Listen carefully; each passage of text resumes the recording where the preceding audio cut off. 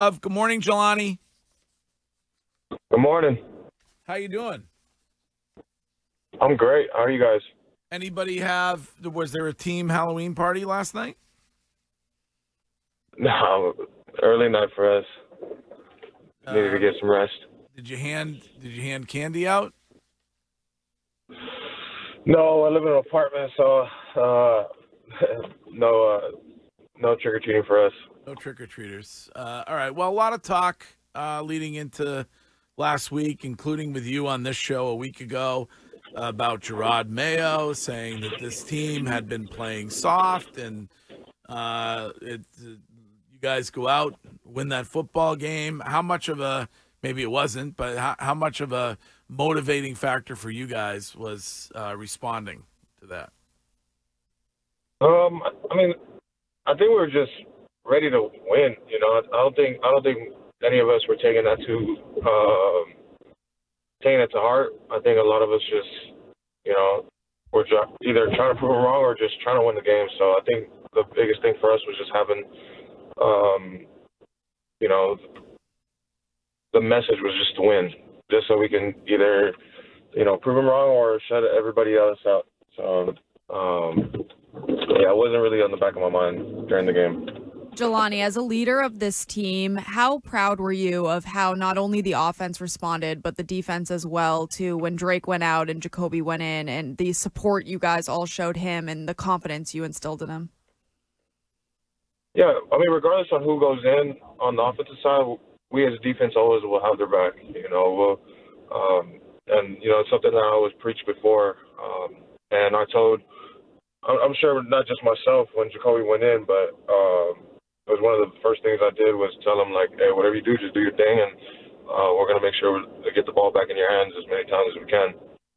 So whoever that is this week, it's going to be the same thing. We're going to make sure that we do our jobs on defense so we can get the ball back to the offense as many times as we can. Jelani, winning changes the vibe down there, and obviously you guys were able to get a win, which changed the vibe. What do you think has been, obviously different as far as now your vibe down there, especially after the win? What do you feel like you guys need to continue to do so you can keep that same vibe and you can keep those winnings piling up? We just got to keep doing our jobs and like I said, being consistent. That's the stuff that bites us in the butt when we don't do that. So we're relaying that to everybody, and we know that when we are consistent and doing our jobs, it turns out like that. Devon Godchow said he was surprised with how slow Aaron Rodgers was. Did you feel the same way? I can't say the same because he dodged me on the first play when I tried to sack him. So he was quick enough just to get out of reach. So, Jelani, when you does he say anything? He seems like he'd be a trash talker. Who, Aaron? Yeah.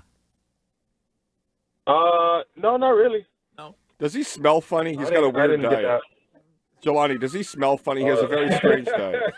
I don't know. I think grown men sweaty is a nasty smell enough. So I think everybody's camouflaged it. Okay.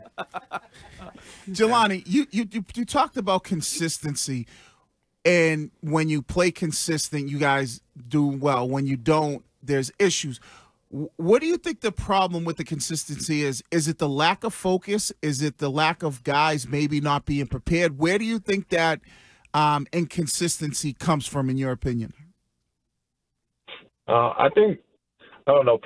During the week, so far this week, we've been doing a really good job. So I think it's just the lack of doing a job. I don't think anything else because I feel like we're prepared. But yeah. When it comes to game time, we got to, put our money where our mouths are. And, it's the lack of doing our job.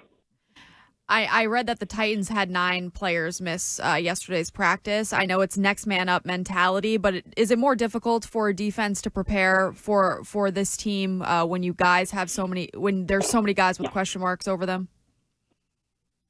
No, because we're preparing as if all their starters are playing. I'm sure we don't know which quarterback's going to play, but we're like I said, we're preparing for their best players to be out there, and that includes whether or not both quarterbacks play. So, yeah, we don't.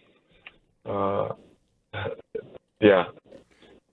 Jahlani, I know you guys ignore the noise and try and, just focus on your job, but last week it was really a crescendo of critique for your head coach following the team's soft comments in London, and it appeared that you guys played for him on Sunday in a game where you lose Drake, all of that. Was there any part of you guys trying to show up on defense so that your head coach maybe got off the hot seat a bit?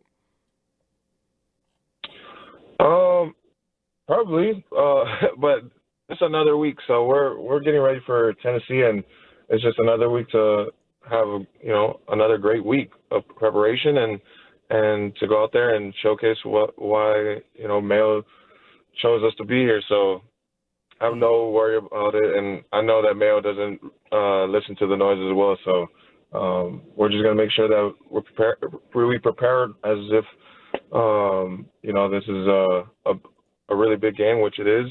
This is the next one, but yeah, we're not really too worried about the noise. You're on to Tennessee, as you said. Yeah, we're on to Tennessee. It's a new week. We got some good weather right now, and we're gonna make sure we take advantage of it. Sounds like something the Mermaid Whisperer would have said. All right. Enjoy Nashville. Yes. Don't enjoy it too much. I appreciate it. If you could. Yeah, you guys have a wonderful day. I would go for a 7 p.m. curfew, maybe. Try lowering that a little bit, and oh dear. Enjoy it down there. Yeah. And we'll talk to you next week, Jahlani. All right, you guys have a good one. Okay, man. All right, that is Jahlani Tavai on a Patriots Friday here at WEEI.